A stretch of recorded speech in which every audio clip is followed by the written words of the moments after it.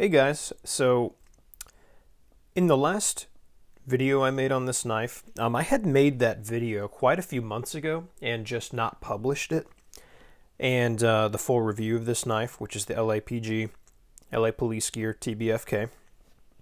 I kind of missed a key talking point I was trying to build up to in that video. You know, I get long-winded and I like to just mention everything I can think of, and most of you guys appreciate that. However, one of the key points I wanted to make about this knife that I just somehow skirted around in that video, in the full review, was what this knife really represents to me for its value. And I'd like to just entitle this The Kershaw Killer, and we'll dive into that. I'm going to make this as short as I can, but this is a big point I wanted to talk about, because this is a big gripe I have with the industry. If you want the full review, go watch my other video on this, and then watch this as well, and you'll have a really good understanding of where I'm coming from. My gripe with Kershaw and CRKT and various other knife manufacturers that make these cheap knives, in the case of Kershaw and CRKT, as little as $10 for folding knives, all the way up to $45, $50, sometimes $60 knives that, yeah, they may have awesome designs, but you're still getting not the greatest construction in the world, and you're getting crappy blade steel. And it's almost insulting to me personally at this point. I feel this way. I'm not trying to be a hatred video. I'm just trying to address a topic here. It's almost insulting to me at this point that you can have a company like Kershaw and CRKT especially. They have some really awesome designs. They do. And then they put a crappy blade steel like 8CR on it. And a lot of us knife guys skip over so many what could be awesome knives just because that's not an acceptable blade steel for the money you're paying for a lot of these knives. You know, Boker is guilty of it too. I mean, all these companies have their nice knives, but they do that, and you guys know what I'm talking about.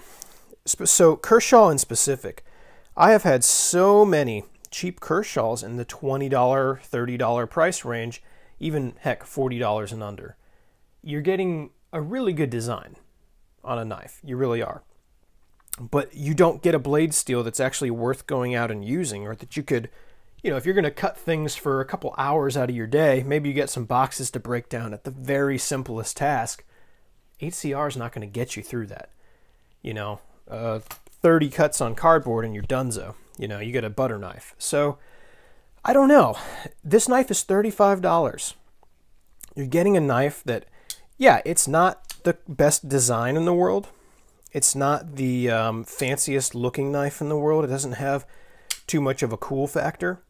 The cool factor of this knife is contoured G10, deep carry pocket clip. Yeah, it's right hand tip down only, but it's still deep carry, good clip.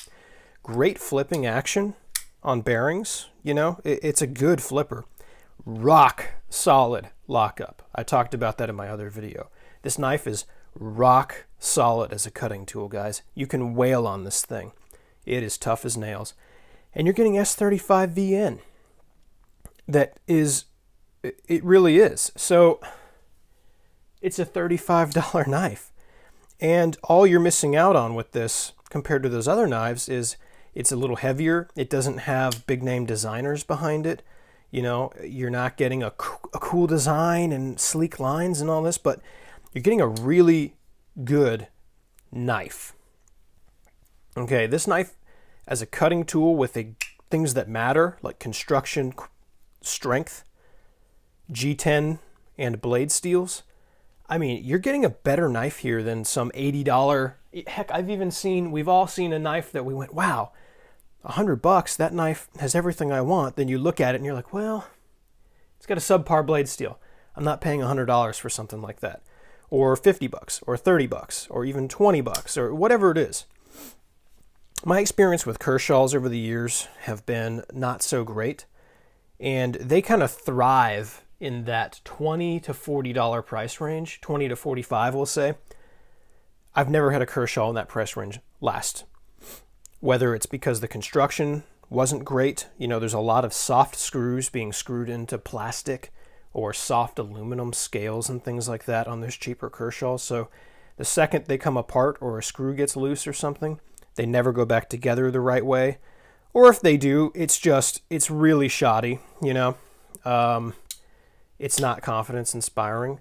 I've had a lot of knives that get with great designs, they just don't hold up. And then the blade steel, 8CR blade steel, some of the prices I'm seeing on knives with that steel these days, just really, not to be rude to any of these companies or anything, but it's just insulting sometimes, you know? Like, we work really hard for our money, and there's a lot of great options. Once again, $35 for this thing, you know? And this is a fantastic knife, guys. If you like function and strength and value it as a cutting tool and a knife over design and flashiness and stuff, I mean, you can't go wrong with this. And it just destroys any Kershaw in the $20 to $45 price range, any CRKT in the same price range. So do the Rook knives, Reich, however people like to say them. They make killer knives with good steel for the $30 to $40 price range. So does Real Steel. I mean, Spyderco's Bird series, there's a lot of good options out there. This knife at $35,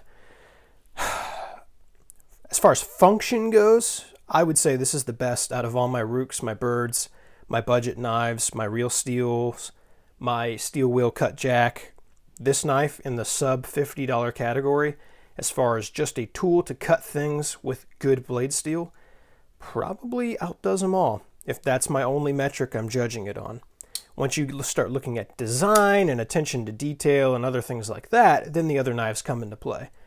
But yeah, that's kind of my thought on this. And what I was trying to also get at in that other video was these companies need to step up their game. Kershaw has amazing designs. CRKT had some really cool knives this year that I was like, oh man, I've got to get that knife. Same with Boker. But then I looked at the price tag and I looked at the blade steel and I went, what?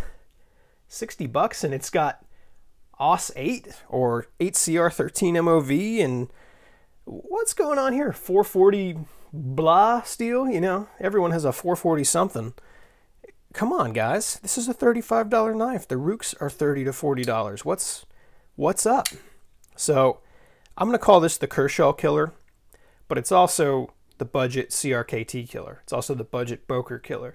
It's also the budget SOG killer. It's the budget, any of those companies that are making that mistake down at this price range of not giving you much for your money. So that was my whole point I was trying to get at in my other review. So that's what I got to say. If you got any comments or anything, guys, let me know. I still can't recommend this knife highly enough. If you watch my full review, I talk about all the things I put it through, compare it to some other knives, and have a good time. This is a great knife. I highly recommend it for $35 while you can get one. So, rock on, guys. Until next time, that's all I got.